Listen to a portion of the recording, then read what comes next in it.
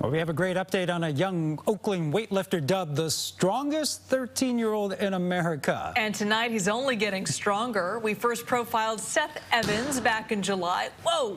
When he earned the distinction after performing an 80-kilogram clean and jerk at U.S. Weightlifting's Youth Nationals. Well, just 6 months later and still 13, he hoisted a whopping 103 kilograms in the same event this weekend at the Pacific Weightlifting Association's Winter Bar Wars meet. He's the first competitor under 15 to break the 100-kilogram mark. For those who want to know, that's 220 pounds. Mark in history of the PWA.